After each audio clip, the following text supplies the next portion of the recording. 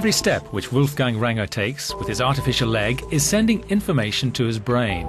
There is hardly a hint of a limp in the Austrian's walk, and having the leg fitted has not prevented him pursuing many of his hobbies.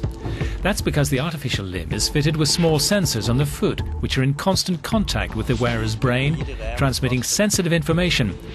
It is the first such prosthesis in the world. The 54-year-old has spent the last 6 months testing his new leg.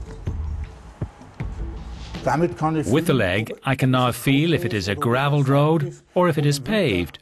Or, for instance, in winter, and that's important, if the road is icy or slippery. I can react to it and so don't slip or fall down. Remarkably, it has helped eradicate the excruciating pain which Wolfgang Rangger had experienced since his leg was amputated. The innovation is the result of a twofold process developed by Professor Hubert Egger at the University of Linz in Austria.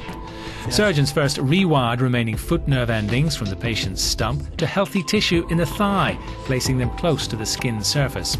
6 sensors were then fitted to the sole of the foot on the lightweight prosthesis and linked to the so-called stimulators inside the shaft.